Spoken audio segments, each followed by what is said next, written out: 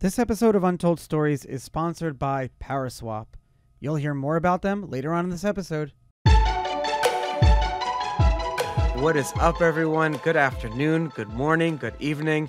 I am your host, Charlie Shrem, and you are listening and watching another epic episode of Untold Stories, where twice a week we get to dive deep with some of Bitcoin's most influential leaders to truly understand how this movement came to be, where we are right now, where we're going, phase 1, phase 2, phase 3, kind of where everything fits all in, and how everything kind of stacks on top of each other. Speaking of stacks, I'm very honored this Friday afternoon to have Dr. Muneeb Ali, the co-founder of the Stacks. Dr. Muneeb, thank you so much for coming on Untold Stories today. Absolutely. It's a pleasure to be here and talk to you, who is a true OG Bitcoiner. Thank you. You've been around the space for a long time. And just to give everyone a little bit of background, Stacks is the leading project that's been bringing smart contracts onto Bitcoin for a few years now. You serve as the CEO of Hiro PBC, which is like a public benefits corporation. I really want to understand more about that. You've raised money from tons of different companies and VCs. Stacks was on CNBC's top 100 promising startups to watch. You've been one of the main characters in the book Life After Google. You were technical advisor to one of my favorite shows on HBO, Silicon Valley. And I want to talk to you about like Bitcoin, the early days, Stacks, why Bitcoin, why would, do we want to be doing things with our Bitcoin, or do we want to allow Bitcoin to kind of be what it is? And how do we grow that whole ecosystem?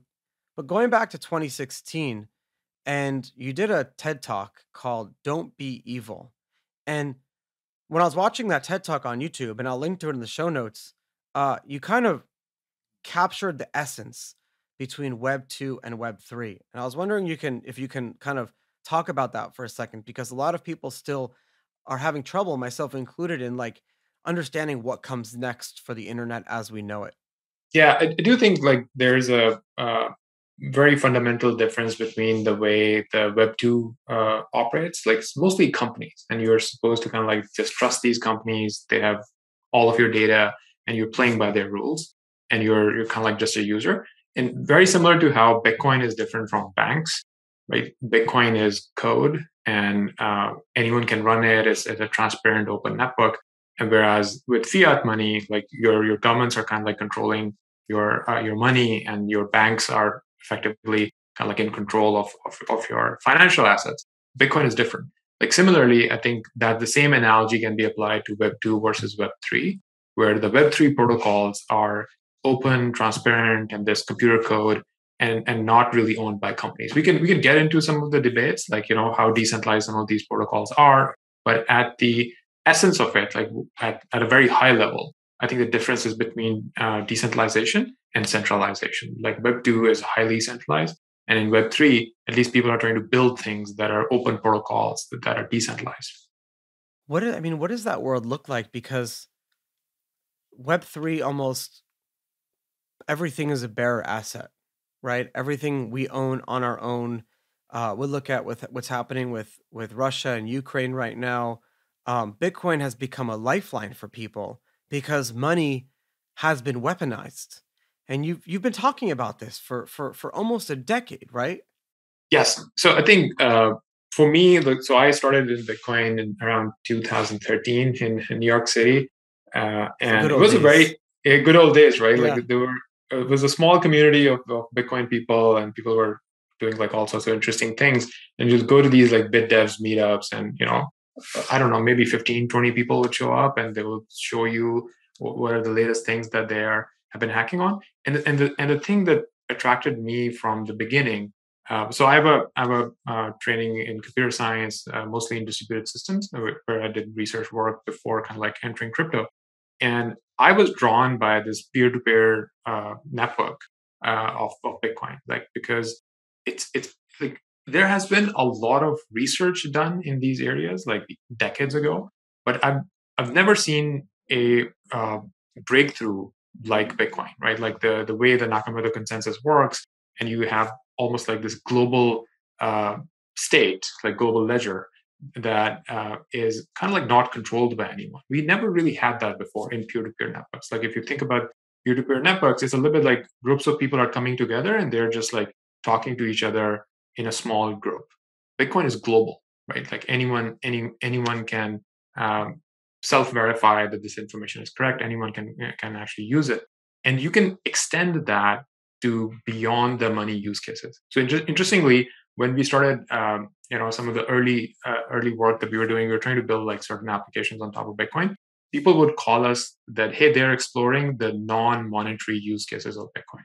Right? Like that was such a category. Like it was such a strange thought that can the infrastructure for Bitcoin be used for things other than money, right? And fast forward like 10 years, those use cases are now actually very clear. If you look at NFTs, if you look at stable coins, if you look at DeFi protocols, like these things are now, it's very clear that these applications are very valuable and are finding a lot of product market fit.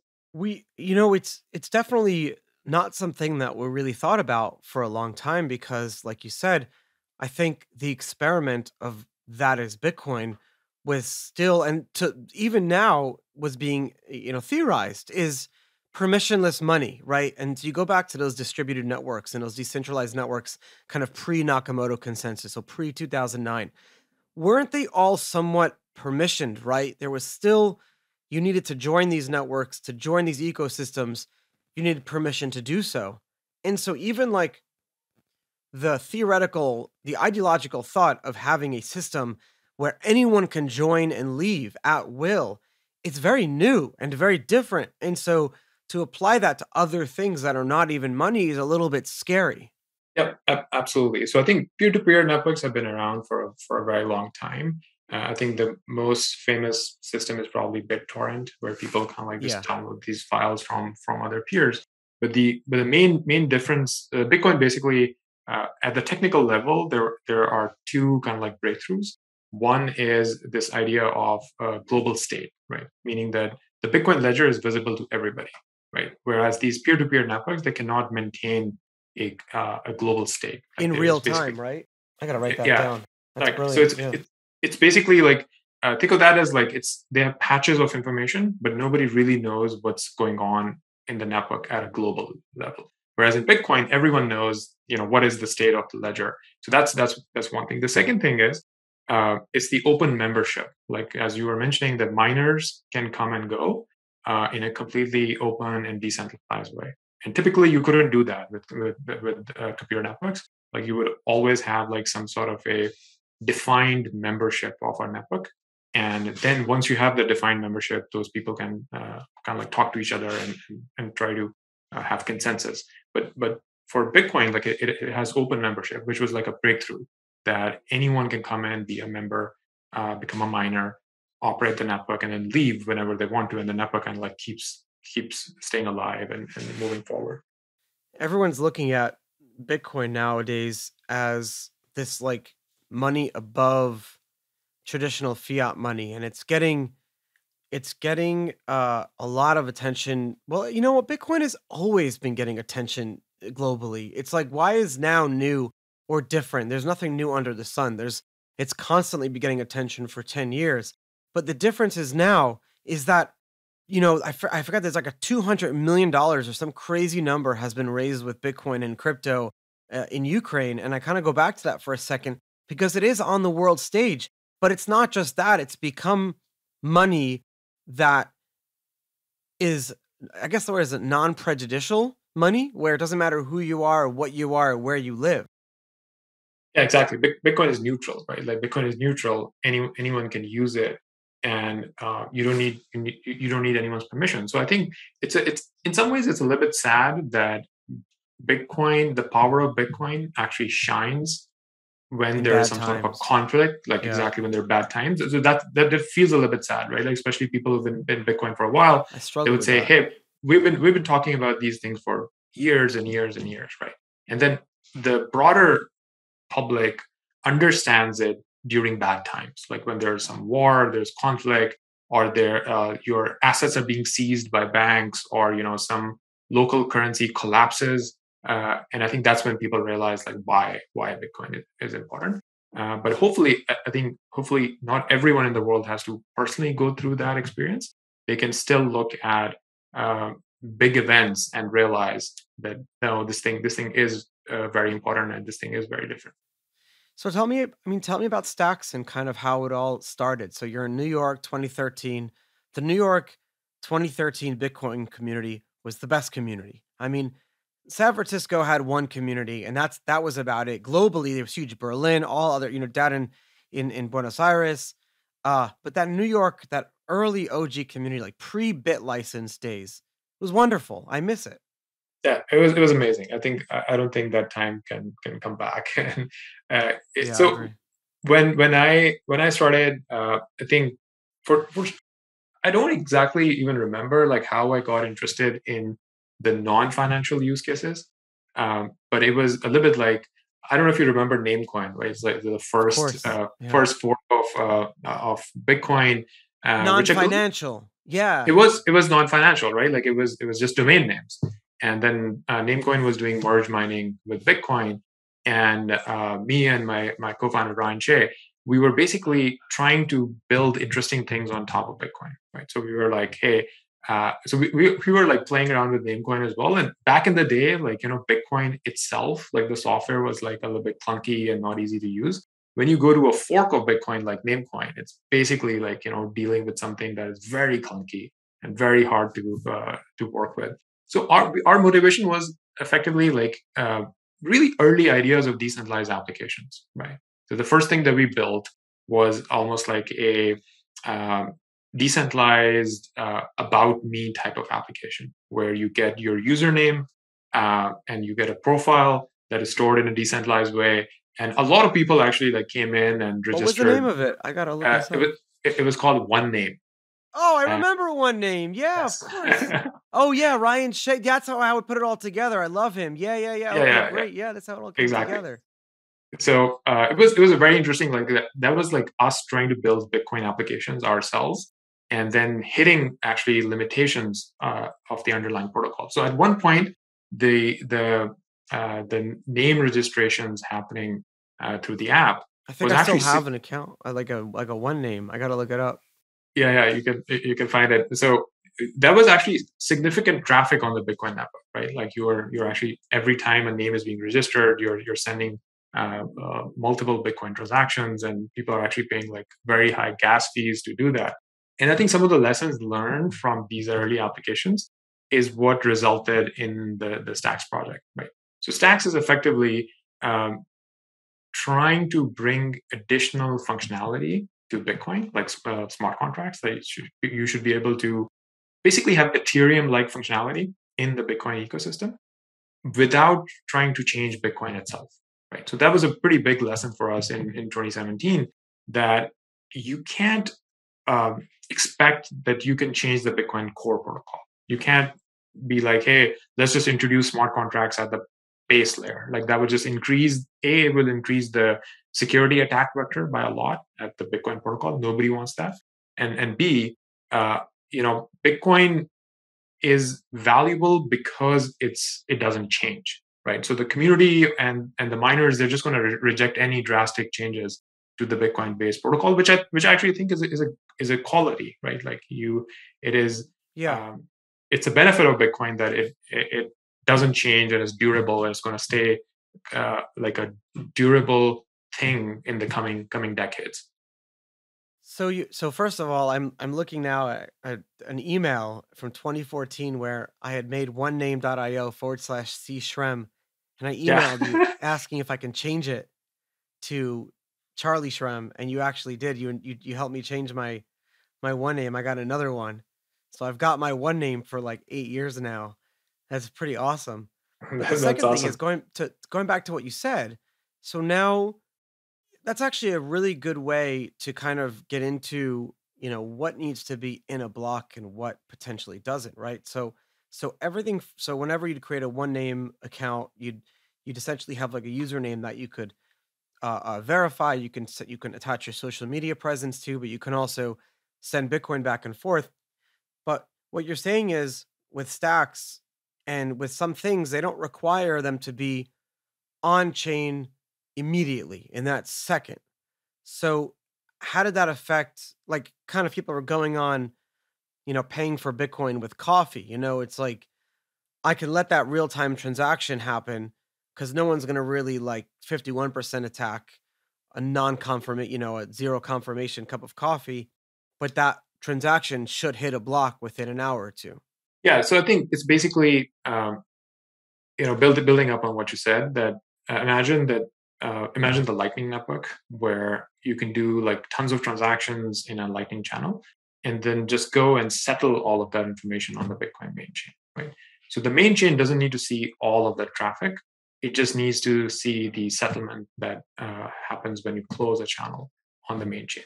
But Lightning is again, focusing on the payment side of it.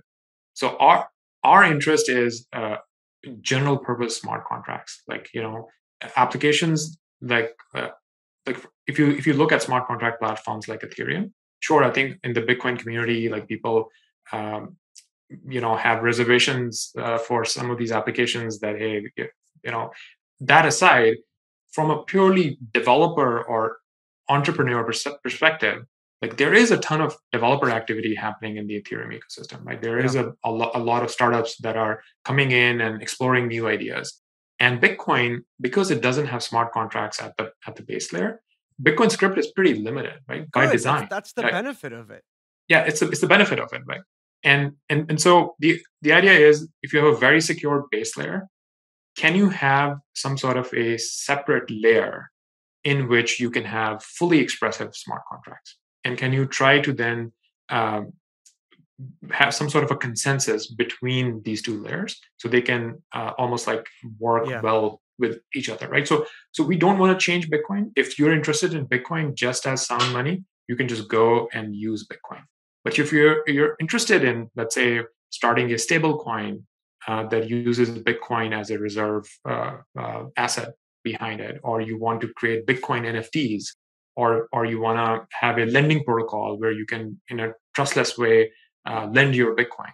Those types of applications can be built through the programming layer, which is Stacks, right? So that Stacks is one way of approaching uh, this type of functionality. Then there are other projects as well in the Bitcoin ecosystem where Liquid or RSK are sort of similar, right? RSK has a merge mine, a separate, almost like a side chain, where it has more expressive smart contracts, right? So Stacks is one approach, but there are other approaches as well. Does Blockstream's liquid sidechains use merge mining as well?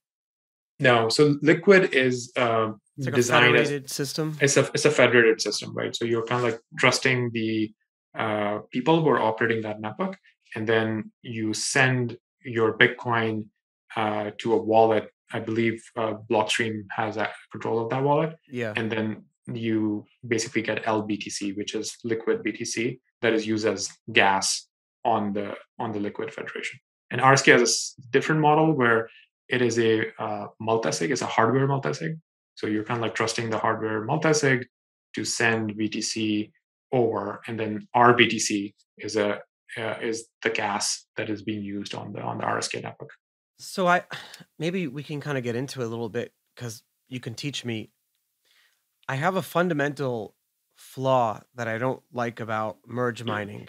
And let's war game this for a second. Essentially, as I understand it, part of Nakamoto consensus that Satoshi had figured out was you're not only with mining, with proof of work, you're not only you have the checkpoint system and you have a global state in real time, but you also you maintain like a integrity of the system. Because if even if 51% of Bitcoin miners came and said we want to change something that ruins the integrity of the system, the whole system collapses and there's no financial incentive to do so. But with merge mining, and this is where my expertise kind of start to wane a little bit, what's the incentive for maintaining security on a merged mine chain where it's like those coins are just kind of given to you as a reward? Yeah. So I think there is the economic question, right? The economic question is that, so the idea behind merge mining is a little bit like, you as a miner have already calculated a hash for mining Bitcoin. Your main incentive is mining Bitcoin, right? So you've already calculated a hash for mining Bitcoin. Can you reuse this hash on a different chain to also mine that chain as well, right? So in some ways, like it's interesting that, okay, I've already done the computation, might as well reuse the computation on a different chain as well.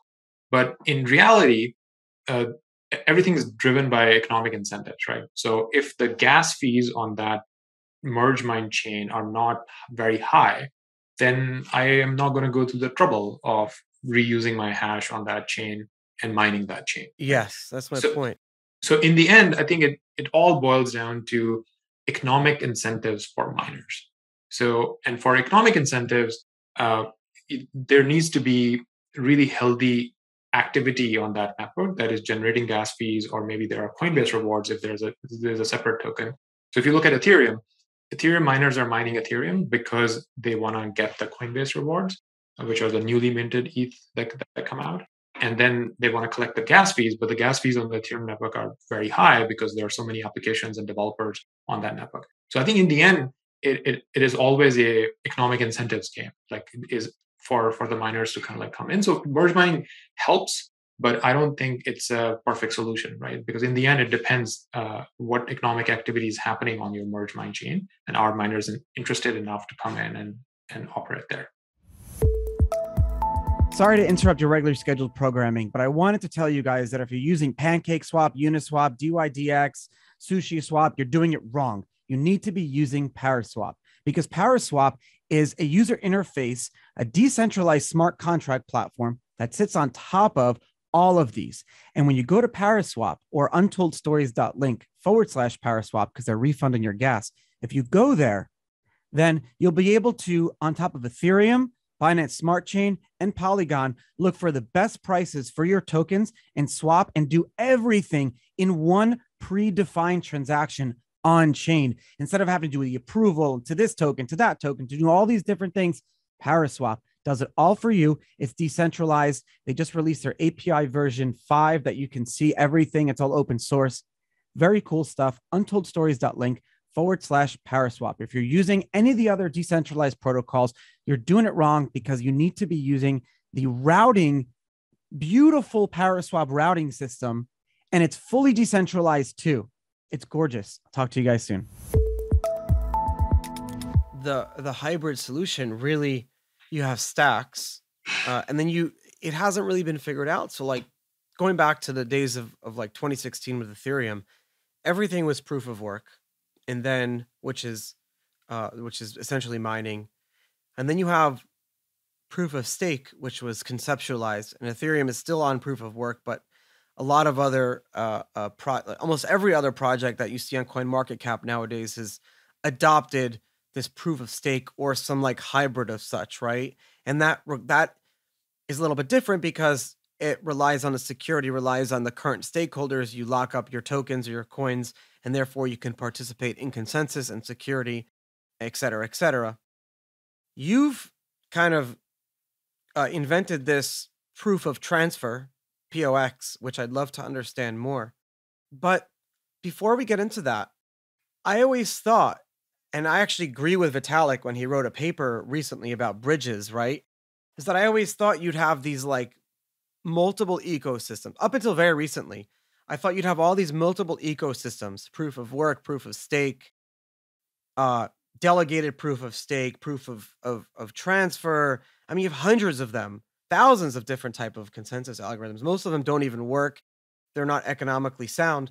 But I thought that you'd have these like bridges or swap systems. But it seems like these are our broken points. This is where the hacks are happening. You saw Wormhole Finance got hacked a few weeks ago for hundreds of millions of dollars that allowed people to bridge between different. Is it just that we're sacrificing decentralization?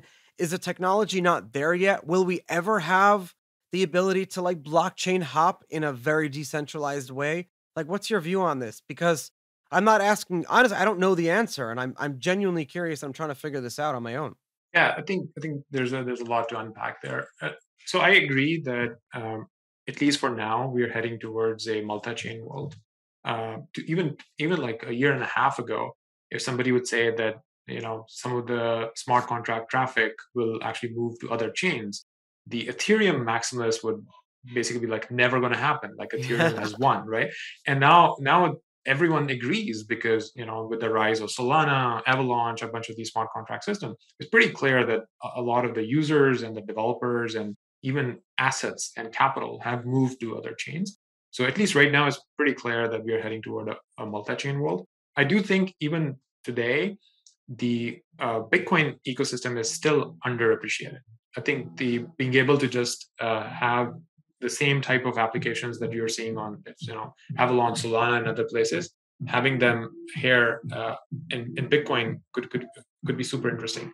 So I think even today, I think the Bitcoin side is really underappreciated because all these applications can also happen just in the Bitcoin ecosystem. And I think that's the thesis that we're proving out, especially with the launch of the Stacks mainnet last year.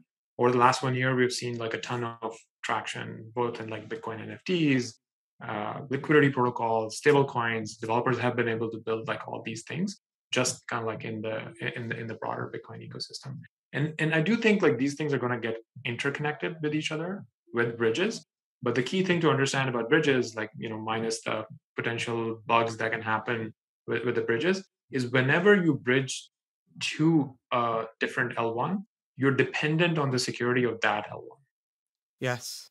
So that's the key point, that if you take an asset that was originally issued on Ethereum and now you've bridged it over to something else, now you're basically on that something else. Like the fact that it was issued on Ethereum is not gonna help you. So I mean, like, what's the future, and how do we kind of how do all these things work with each other? We're talking about, well, and maybe there isn't really a need for it, because going back to Bitcoin being under the most underappreciated market, you have a $500 billion or so in value that can be utilized for something else. You're talking about lending, smart contracts, all these different types of applications where Bitcoin could be the backbone of it. You're talking about the ability to have NFTs with Bitcoin built into them.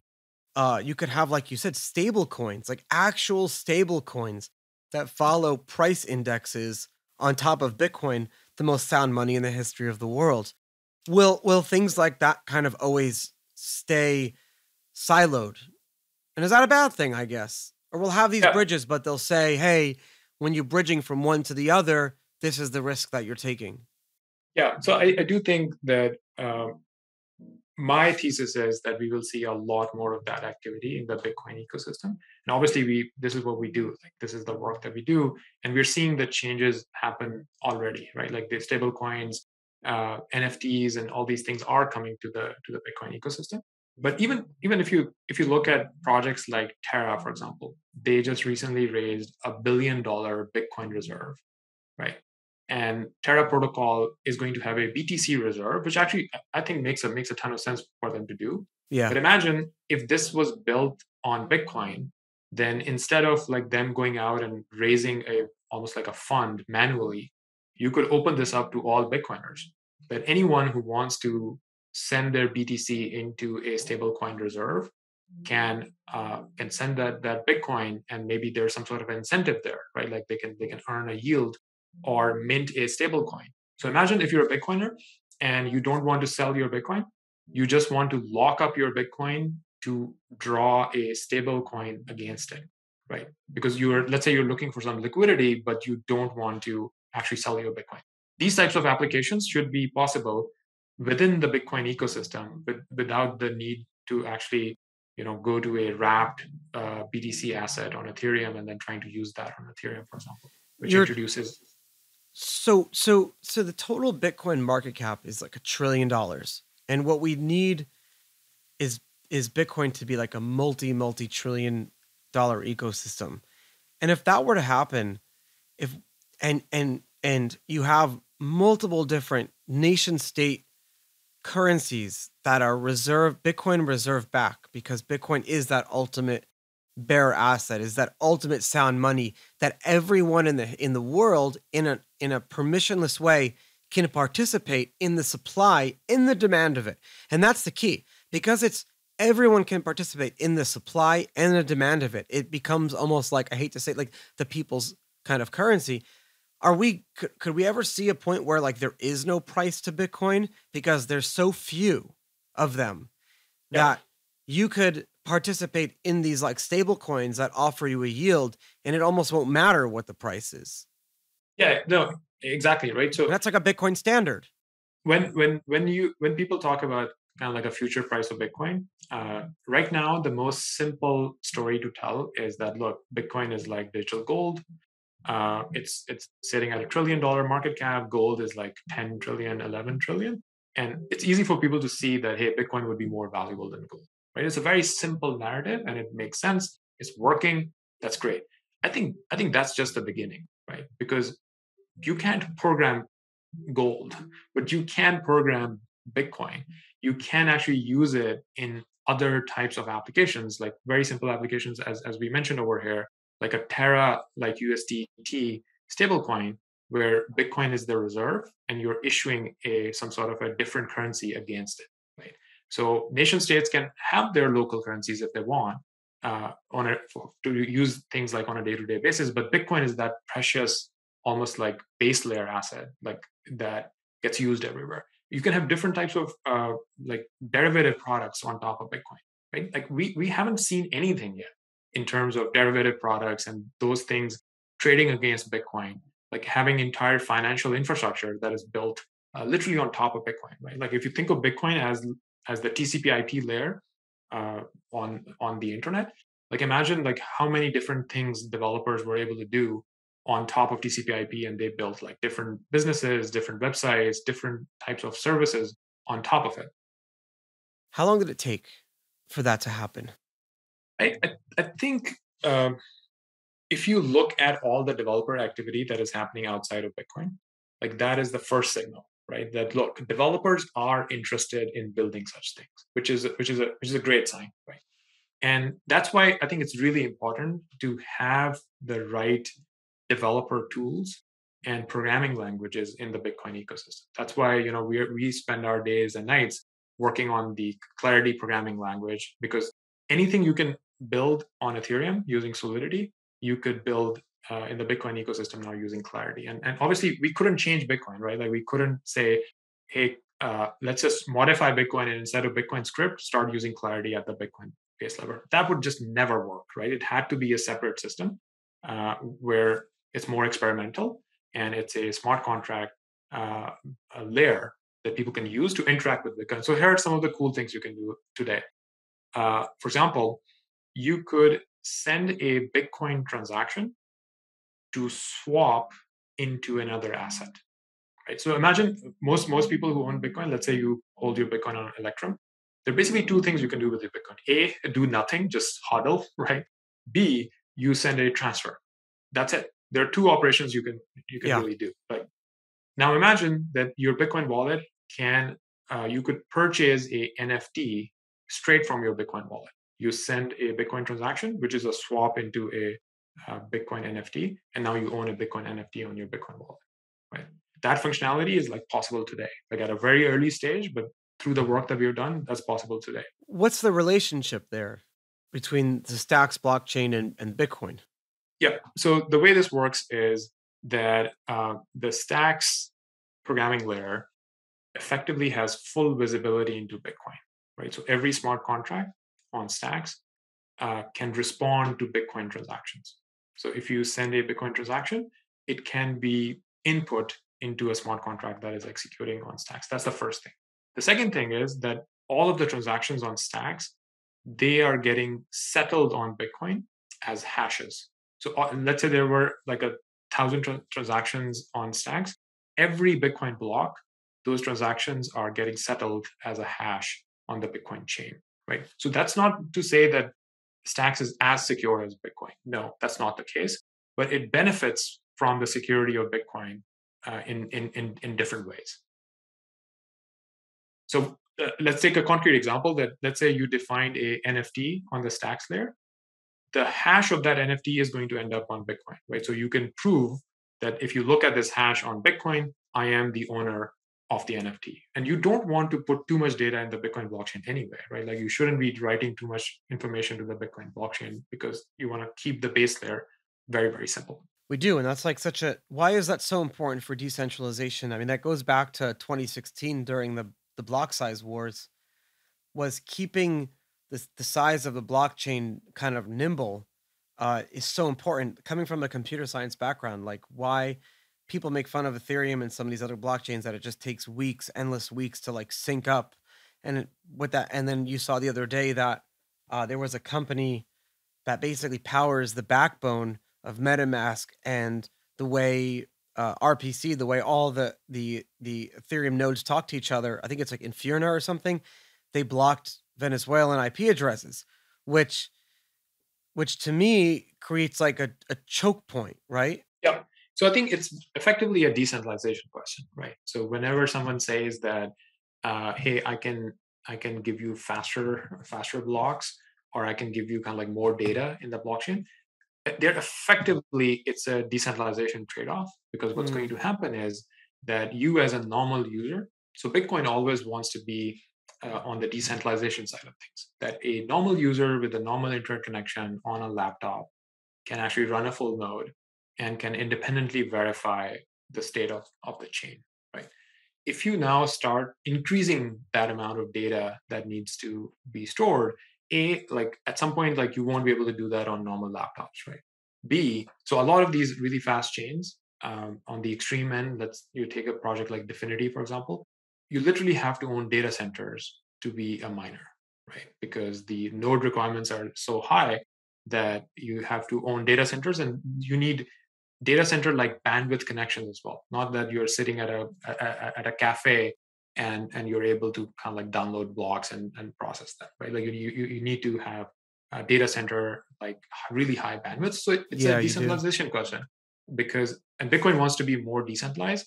That's why when the block size debates were happening, a lot of people were effectively saying that no, we don't want to increase these limits, because in the end, it's a decentralization question. You want to be as decentralized as possible. Well, you have like tribalists and you have different people who don't want to see DeFi on Bitcoin. They think it's like DeFi, NFTs, tokens are kind of stupid, and that we should really focus on the one thing. And it gets kind of convoluted into it. What type of projects would you like to see built on top of Stacks? Like what are we missing here? Yeah, I think for me, I approach it a little bit differently. Like my approach is that we want to get as many developers to come in and experiment with things that they want to build, right? And you can't really dictate that, right? Like people are going to build what they're interested in building, right? And Bitcoin is open, and Bitcoin is means freedom, which means that anyone can, just like anyone, you can't stop a user from using Bitcoin. Similarly, you can't stop a developer from building something with Bitcoin, because Bitcoin is fundamentally open and free, and anyone can come in and do whatever they want. But I think what we need to realize is that, especially since 2017, the developer activity in Bitcoin, relatively speaking, has been shrinking compared to the other ecosystems out there, which is something that I think we as Bitcoiners absolutely need to change. Because I think it's very important to have a healthy ecosystem of developers who are coming in. So, which is very different from Bitcoin core developers. You just need a few really intelligent people who can maintain the core protocol. That's fine. But I'm talking about people who are using Bitcoin, who are doing interesting things with Bitcoin on top of Bitcoin. What's proof of transfer and this consensus algorithm and why create a new scripting language called Clarity? What do you think is like a fundamental issue with Solidity, which is the kind of the de facto programming language for all blockchains, even if some other blockchains have called it different things? It's typically based on this like Solidity that was invented 7-8 years ago. Yeah. So in terms of proof of transfer, I think I just personally have reservations against proof of stake type protocols, and there are various things. Like one of them is it has this bootstrapping problem, right? Like you kind of like need to trust some state or some node to even kind of like boot up your own node, right? Like and you need permission to join. Exactly, right. So let's kind of like not get into like the deep side of like the difference between proof of stake or proof of work. Let's just say that I like the proof of work based consensus algorithms a lot more. I think they're very elegant, simple to reason about, and more decentralized, right?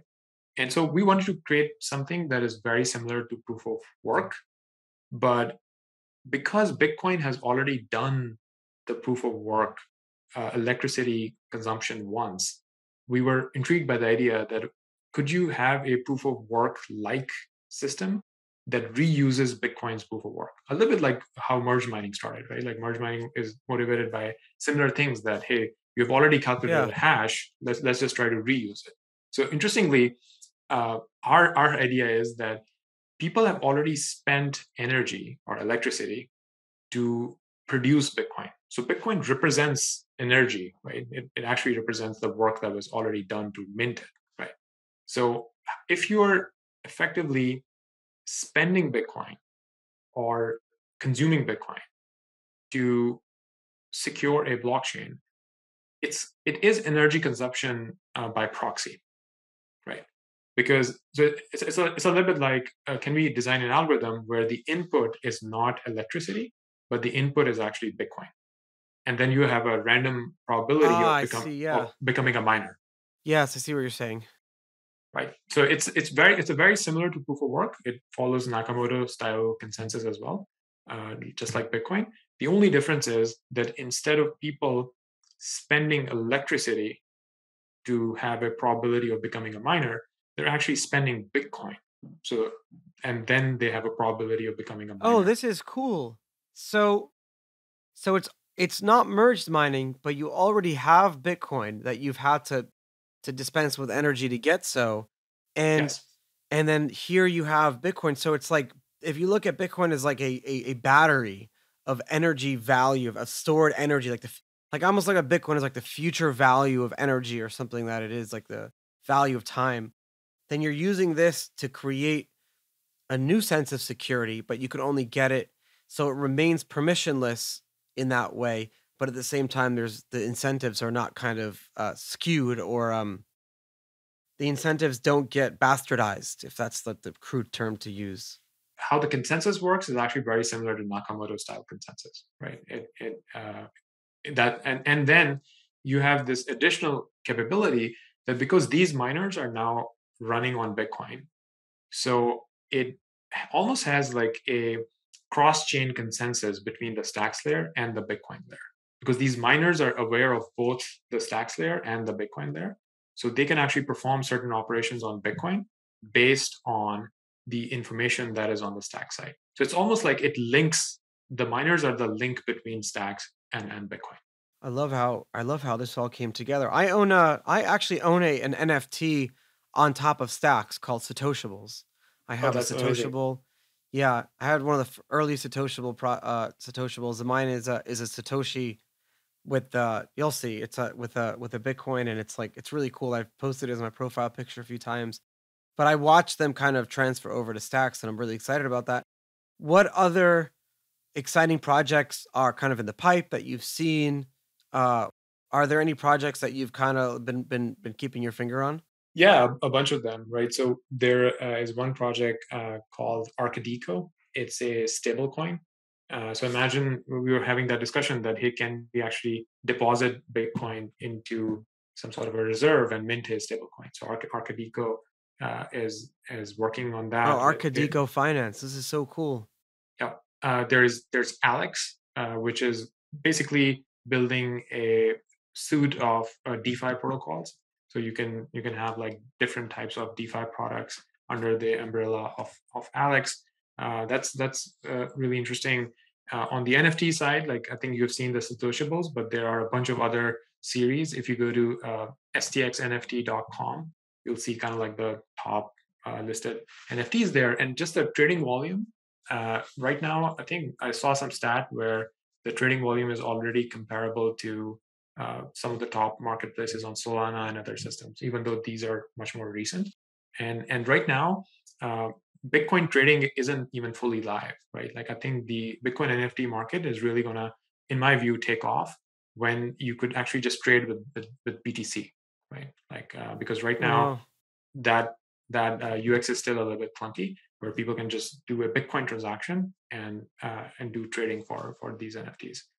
You know what's going to end up happening? People are going to rewrap things on top of Bitcoin. You're going to see like wrapped Ethereum on top of Bitcoin soon. Yeah, exactly. I think that's the thesis. If you remember, like this saying has been there in the Bitcoin ecosystem for a very long time. I think I first read it in a paper by Winklevoss, where he said that like out of the experiments that are happening on other blockchains, the successful experiments would eventually get created on top of Bitcoin, right?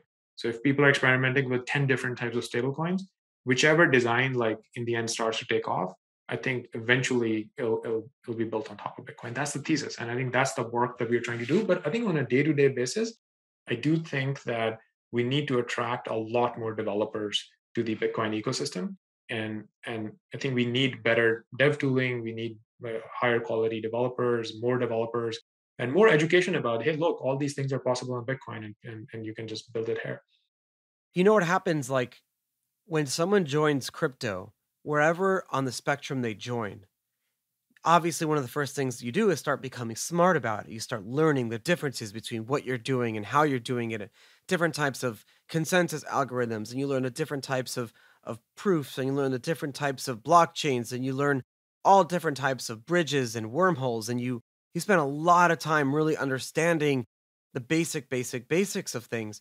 And you do, at most, if not everyone, even the hardcore maximalists of Ethereum or anything, understand that Bitcoin is the soundest money they have. And usually when there's like issues with it, it's always based on like the things you can do with it or the lack thereof. And you and I understand that that's like a feature of, not like one of the issues with it. So I do believe with developers is that I've been an investor in dozens and dozens of blockchains, worked with them all.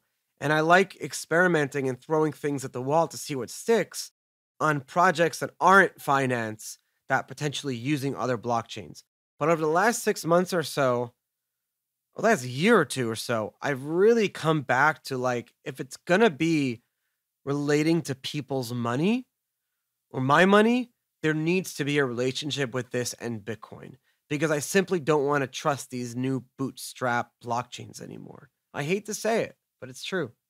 Yeah, I think a lot of people actually come back to Bitcoin as well. They go off and they experiment and then eventually realize there's a reason why the Bitcoin base layer is simple, and it is just doing one job and is doing that job really, really well. And I think like one thing that Bitcoiners, I feel like, can also view this from a lens of like, look, if you're only interested in the base layer and sound money, you can just focus on the Bitcoin base layer. But we can have other experiments happen in different layers that are not impacting Bitcoin at all, right? So if developers are coming in and they're building applications using stacks, people who only care about Bitcoin as money can ignore it, right? But there are people who are really interested in seeing those new use cases as well, right? And it's much better to have those options available in the Bitcoin ecosystem and grow the Bitcoin economy than letting kind of like that type of applications and traffic go somewhere else. So we talked about, having developers come on board, having a healthy ecosystem. As we get towards the end of this show, what's like a good jumping off point, a good resource for my listeners to kind of keep on top of stacks, to join the ecosystem? Not everyone is a developer too. What type of other things can people participate in? I think if you're not technical, if you're not a developer, I would say playing around with these Bitcoin NFTs is a great place to start, because they're so much fun, and there's a sense of community in these NFTs. One thing I started noticing was that there are different aspects of Bitcoin culture that started getting represented in these NFTs. Like there are concepts of like, like citadels. Someone came up with an NFT series about citadels. Bitcoin pizza is a cultural thing, right? And so people are making different NFTs about Bitcoin pizza. Or there's a series called Faces of Satoshi.